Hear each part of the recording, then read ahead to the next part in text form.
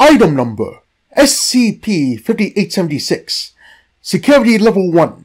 Containment Class Safe. Disruption Class Dark. Risk Class Caution. Special Containment Procedures. SCP-5876 is to continue its research at Site-83 via remote terminal. Employees previously staffed under Dr. Welch are to continue his work where applicable. Files above the required clearance are to be screened by SCP-5876 before distribution to lower-ranking personnel. Attempts to develop a fully functioning remote cognitive translation device for fish are ongoing.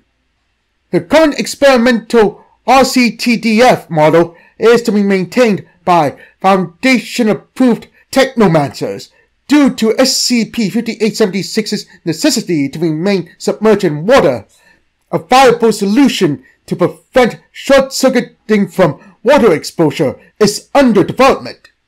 Description: SCP-5876 is Dr. Eugene Welch, whose entire molecular structure was anomalously deconstructed and reconstructed to resemble that of a currently unknown species of fish by unknown methods. SCP-5876 exhibits standard physical needs and characteristics for aquatic animals in addition to human-level intelligence. Intelligence tests. In order to fully ascertain SCP-5876's intellectual capabilities, it was tasked to perform tests of varying difficulty. The tests were performed by senior researcher Gary Basin. Test: to test the extent of SCP-5876's recollection capabilities. Result: SCP-5876 was presented with 4 consecutive series of 11 different shapes and colors.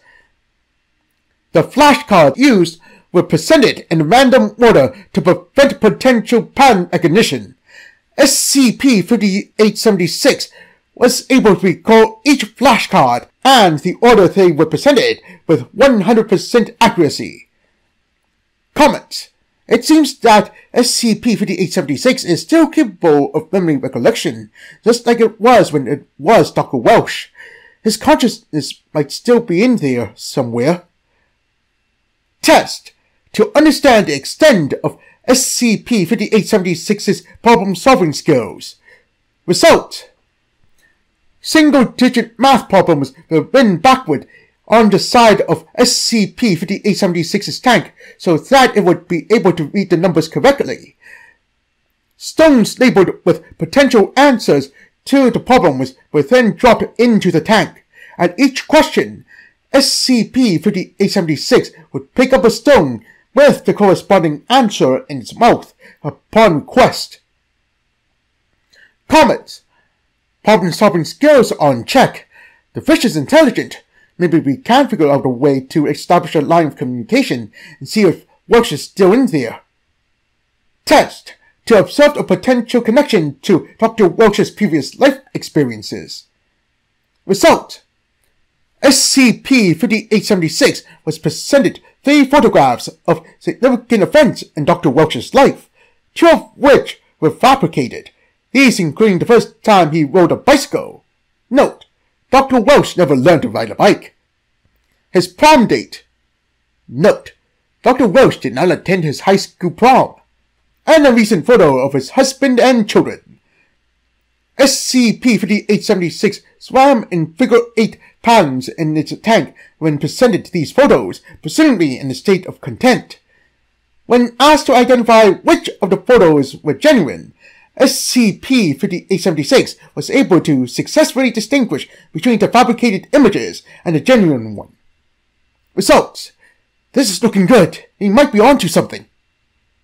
Test: attempted communication. Result: SCP-5876 was presented with 30 blocks with a letter of the English alphabet carved into each side. It was then asked by researcher Gary Basin if it could confirm whether or not it was Dr. Welch. With considerable difficulty, SCP-5876 rearranged the blocks to spell the phrase, "It's me! Help!" Comment: and that confirms it. Establishing communication. On December 4th, 1956, researcher Gary Mendel Basin theorized that SCP-5876 could potentially communicate with observers if a thought translator was developed. To that end, he enlisted a team consisting of 13 technomancers, 17 Foundation engineers, and 3 Foundation marine biologists. Over the course of 9 weeks, several thought-translating prototypes were developed, many of which failed upon initial activation. The 500th prototype, dubbed Poseidon 9000, achieved functional status and was attached to SCP-5876. Shortly after submission, however, the Poseidon 9000 model short-circuited, temporarily neutralizing SCP-5876. On-site veterinarians were called in to resuscitate SCP-5876 and were successful in doing so. The following is the sole message SCP-5876 managed to transceive prior to the malfunction of the Poseidon 9000 model. Stop freaking electrocuting me!